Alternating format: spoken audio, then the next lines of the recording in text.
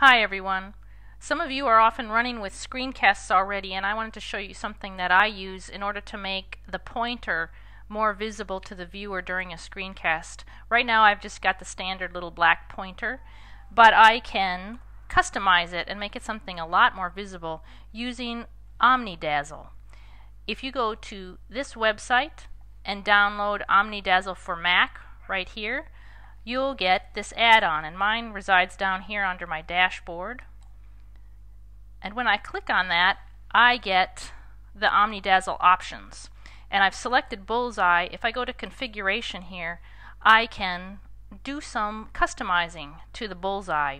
One of the things I can do is set, for instance, the key combination that I want to use to activate Bullseye. And so I have Command B. If I hit Command B, I can make it go away. If I do it again, I can activate it and use that to zoom around my screencast.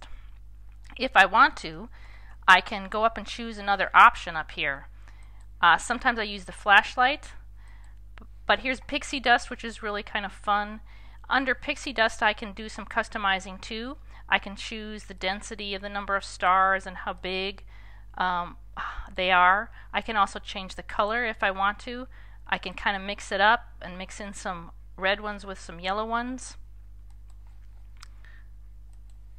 I can change how I might want to activate this plugin, and I can use a mouse and activate the middle button on the mouse. So if I do that, I can go up and I can begin my screencast. I can have some pixie dust floating around. I can also have it zoom around, turn it off, have it go again. It's pretty fun. Give it a try.